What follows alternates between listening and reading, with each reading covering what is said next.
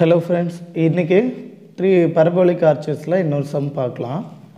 இந்த क्वेश्चन பார்த்தோம்னா அண்ணா university November December 2017ல கேட்டிருக்காங்க. A symmetrical 3 hinged parabolic arch of span 30 meter and rise 8 meter. Central rise வந்து 8 meter சொல்லிருக்காங்க. It carries a UDL of 40 kilonewton per meter over the left half of the span. Left side இருக்கிற half spanக்கு இந்த 40 kilonewton per meter act ஆகுதுன்னு சொல்லியிருக்காங்க. Next, the hinges are provided at the support and the center arch. 3 hingedனாவே அப்படி தான் இருக்கும், but extra டேட்டாவை சொல்லியிருக்காங்க. So centre அடுத்த 3 பாயிண்ட் அடுத்த சப்போர்ட்டில் calculate the reactions at the support, அதாவது ரிசல்டன்ட் ரியாக்ஷன்ஸ் இந்த சப்போர்ட்டில் கண்டுபிடிக்க சொல்லியிருக்காங்க.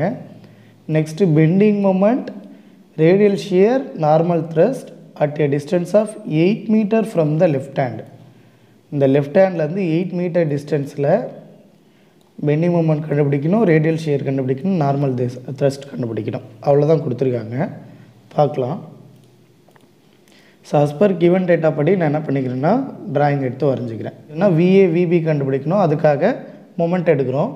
மொமெண்ட் அபவுட் A எடுத்தாலும் ஓகே தான், மொமெண்ட் அபவுட் B எடுத்தாலும் ஓகே தான். நான் என்ன பண்ணுறேன்னா ஏ எடுத்துக்கிறேன். So towards left hand side upward force positive moment, downward force negative moment.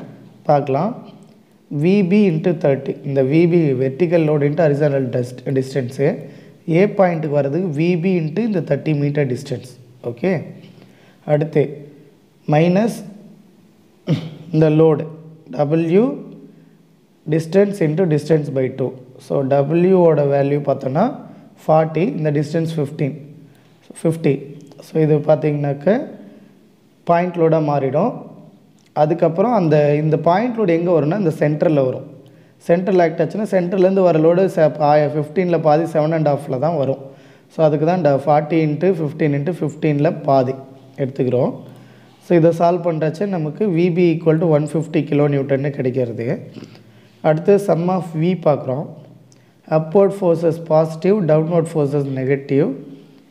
So left hand சைட்லேருந்து வந்தாலும் சரி தான், ரைட் ஹேண்ட் சைட்லேருந்து வந்தாலும் சரி தான். ஸோ பார்த்தோன்னா VP first VP upward forces 150 ப்ளஸில் வச்சுக்கிறேன். Downward force 40 × 15.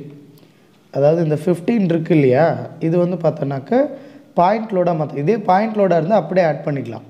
பட் இது பார்த்தோன்னா யூடிஎல் kilonewton per மீட்டரில் இருக்குது. இந்த மீட்டரை கேன்சல் பண்ணுறதுக்கு 15 மீட்டரால் மல்டிப்ளை பண்ணுறோம். அப்போது மீட்டரும் கேன்சல் ஆகிட்டு வெறும் 40 × 15 வரும். ஸோ அது plus upward force vertical VA equal to இது எல்லாத்தையும் ஆட் பண்ணால் என்ன கிடைக்கணும், 0 கிடைக்கணும். அப்போ நமக்கு தெரியும் விபி ஈக்குவல் டு 150 சப்ஸ்டியூட் பண்ணிட்டோம் இல்லையா. ஸோ விஏ வேணால் இதை வேல்யூ எல்லாம் இந்த பக்கம் கொண்டு வந்தோன்னா 450 கிடைக்குது. நெக்ஸ்ட்டு நமக்கு ரியாக்ஷன் கண்டுபிடிக்கணும்னா வெர்டிக்கல் மட்டும் பத்தாது, ஹரிசாண்டலும் கண்டுபிடிக்கணும். ஸோ மொமெண்ட் அபவுட் சி எடுக்கிறோம், மொமெண்ட் அபவுட் சி பாயிண்ட் எடுக்கிறோம். ஸோ சி பாயிண்ட்டுக்கு மொமெண்ட் எடுத்தனாக்க விஏ இன்ட்டு இந்த டிஸ்டன்ஸ் போட்டுக்கலாம், இல்லைனா விபி இன்ட்டு இந்த டிஸ்டன்ஸ் போட்டுக்கலாம். நான் இந்த ரைட் ஹேண்ட் சைடு எடுத்துக்கிறேன். எதுக்குன்னா இங்கே லோடு இருக்கு இல்லையா, இதால் வேறு இன்னொரு ஸ்டெப்பு இன்க்ரீஸ் ஆகும். லோடு இன்ட்டு டிஸ்டன்ஸ் பை 2ன்னு போடணும். அதுக்கு பதிலாக நம்ம இப்படி இப்போ இந்த ரைட் ஹேண்ட் சைட்லேருந்து வந்தோன்னா நமக்கு ஈஸியாக இருக்குன்றதால ரைட் ஹேண்ட் சைட்லேருந்து வந்துக்கிறேன். Upward force positive, downward force negative, simple. So VP into 15 first step minus H into 8, okay, equal to 0. அப்போ இதை வச்சு விபியோட வேல்யூ 150 தெரியும், ஒய்சியோட வேல்யூ 8 தெரியும். இதை வச்சு ஹெச் பார்த்தோன்னா 281.25. ஸோ விஏ கண்டுபிடிச்சாச்சு, விபி கண்டுபிடிச்சாச்சு, ஹெச் கண்டுபிடிச்சாச்சு. இதை வச்சு ஃபஸ்ட்டு கேட்ட point reaction at the support கண்டுபிடிக்கலாம். RA equal to VA square plus H square. So value substitute பண்ணுறோம். ஆன்சர் ஆர்ஏவுக்கு 530.66 வருது. ஆர்பிக்கு சப்ஸ்டியூட் பண்ணுறோம், விஏக்கு பதிலாக விபி அவ்வளோதான். மாற்றி சப்ஸ்டியூட் பண்ணோன்னா ஆன்சர் 318.75 கிடைக்குது. ரைட். அடுத்து என்ன கண்டுபிடிக்கணும்னா bending moment at 8 metre from the left hand. இப்போது இந்த பாயிண்டில் 8 மீட்டருக்கு நம்ம கண்டுபிடிக்கணும்.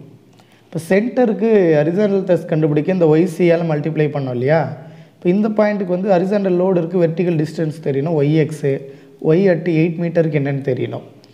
அதுக்கு தான் நம்ம ஃபார்முலா சொல்லியிருப்போம். yx equal to 4yc divided by L square minus Lx minus x square. 8 metre கண்டுபிடிக்கிறதால எக்ஸோட வேல்யூ 8.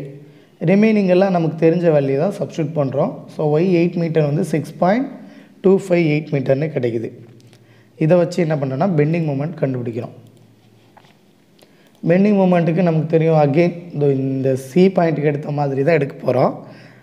என்ன பண்ணோன்னா இப்போ சி பாயிண்ட்டுக்கு எடுத்தது வந்து இங்கே லோடு இல்லை, பட் இந்த பக்கம் லோடு இருக்குது, எக்ஸ்ட்ராவாக வரும். ஸோ VA × 8, இந்த VA × 8 மீட்டர் டிஸ்டன்ஸ் கேட்டிருக்கிறதால 8.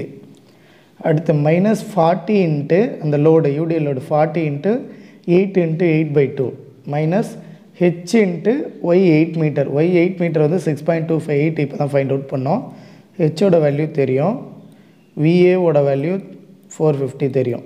சப்ஸ்டியூட் பண்ணால் மொமெண்ட் அட் 8 மீட்டருக்கு 559.938 kN/m நமக்கு கிடைக்குது.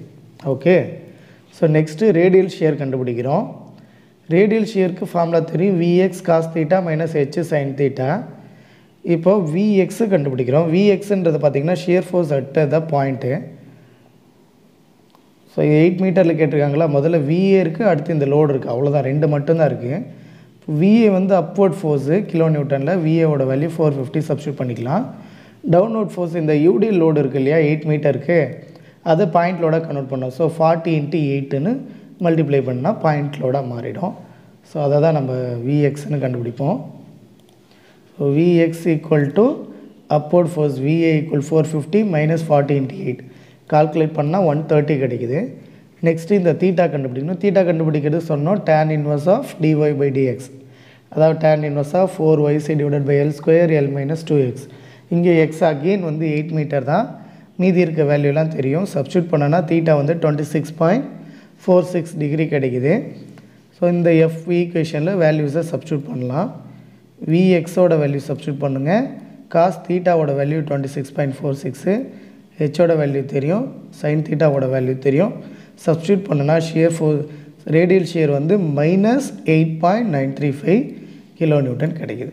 ஓகே, நெக்ஸ்ட்டு என்ன கால்குலேட் பண்ண சொல்லியிருக்காங்கன்னா நார்மல் த்ரஸ்ட்டு. நார்மல் த்ரஸ்ட்டும் சேம் தான், ஃபார்முலா தான் வேரி ஆகும்.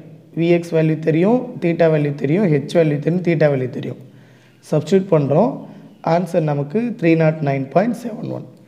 ஸோ நம்ம ரிசல்டன்ட் ரியாக்ஷன் கண்டுபிடிச்சாச்சு, ரேடியல் ஷியர் கண்டுபிடிச்சாச்சு, நார்மல் த்ரஸ்ட் கண்டுபிடிச்சாச்சு. ஸோ இதோட ப்ராப்ளம் கம்ப்ளீட் ஆகுது. தேங்க்யூ.